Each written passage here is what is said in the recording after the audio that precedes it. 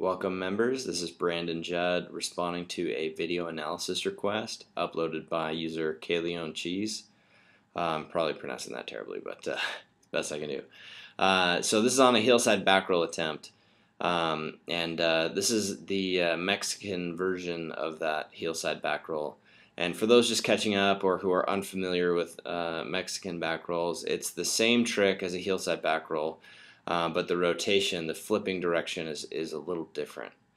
So a lot of people try and make the Mexican backroll a very different trick than the hillside backroll, and it's not. It's just a different style of backroll with a slightly different angle of rotation. It changes your line tension up a little bit and makes it function a little different, but it's not a completely separate and different trick. Sometimes they kind of blend together. So with that being said, I wanted to talk a little bit about the issues that you're experiencing here. The first one is that and this is common with this trick, is that you're taking your upper body and really diving forward, and at the same time you're driving your heels behind you. You're really pushing this board out behind you, which is kind of the opposite of what you need to do. You need to be holding your board in place in between you and the pressure of the water. So if you're doing it properly, I would see the bottom graphics of your board here, because the water would then have something to push against to push you up into the air. Most people get really anxious when they're first learning these, and they drive their heels out behind them, and they are the ones, like the rider is the one that pushes the board behind them. Where that shouldn't be the case. The water pressure here, the pressure from the water should be what pushes your board behind you. And you should be resisting that all the way until the top of the wake. So let me show you an example. So here's a Mexican hillside backroll by Mike McLean. And if you look at the bottom graphics of his board, you'll see that he's still on edge. His board is in the water still, and he's at the same part of the rotation that you are here. But you'll notice that this green edge and the black top sheet there is showing the top of the board, meaning that the board is already behind you at this point, which means that you've lost a lot of the energy that the wake could have pushed against your board. Whereas Mike, he was able to harness every bit of push from the wake to help project him up into the air.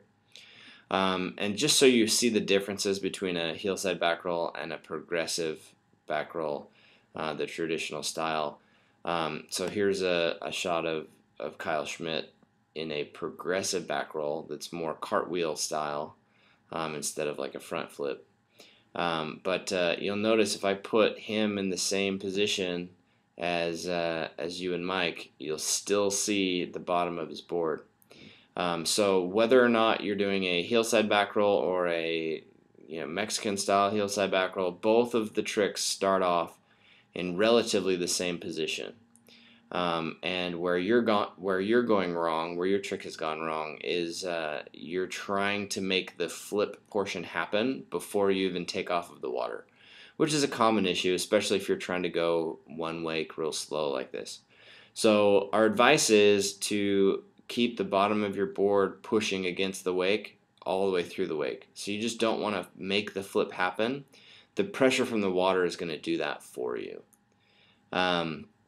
So another thing I want you to look at is this video, Mexican hillside backroll troubleshooting. This goes over the differences between the Mexican backroll and the traditional progressive backroll, and then issues that people typically have when they're trying to do the Mexican version of it. One of those issues being the rotation direction. Instead of like that nice front flipping kind of rotation, they'll chop the rope like Amber does here. Let me go back to that real quick. So you'll notice that Mike is able to have his board go around him nice and easy there, and then when Amber does hers, she comes forward too much, and then the board comes around and almost chops the rope right here. So you'll see that this hillside edge of the board is going to come on top of the rope, which prevents her from keeping the handle in her hand, as it kind of points out here. So this is really what's happening in the air with you.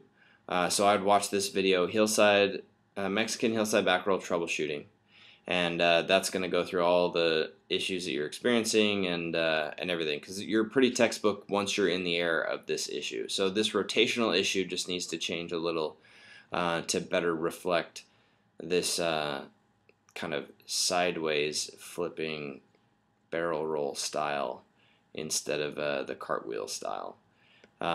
So that's pretty much it there. But let's look at another one of these and just show you just how close it is to that one that we showed you of amber. I believe it's this one if I can get it right. Yeah, see how you just chopped the rope there? I think there's another one here that's even better. Yeah, here we go. Yeah, if you had held on to the rope here, if you're trying to hold on, your heel side edge would have popped it out of your hands regardless. So you're getting back to your board, which is great. You just can't throw your chest forward toward the boat, and that's what's killing that. So you want to sort of let the boat see your leading shoulder and leading hip a little more and rotate around the rope a little better, kind of like Mike does here. So we'll take one more look at this. So you'll see as Mike comes into the wake, everything is going to be pretty similar to a progressive back roll. He gives a lot of a push with his legs, and then watch how you can see his leading hip and leading shoulder and kind of this side of his face the whole time. He tucks his head down this way, and then it allows his board and body to rotate and pivot right around the handle as the central central part of it all.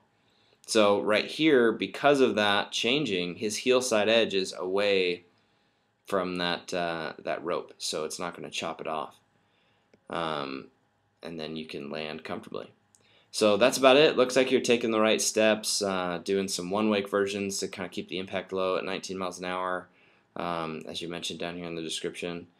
But looks like you're ready to start landing some of these. So let's just change that flipping direction, and don't flip so early. You want to hold that edge all the way through the wake. And if you have any other questions, you can hit us up down here in the comments section, or you can improve your attempts and upload another video. Thanks again.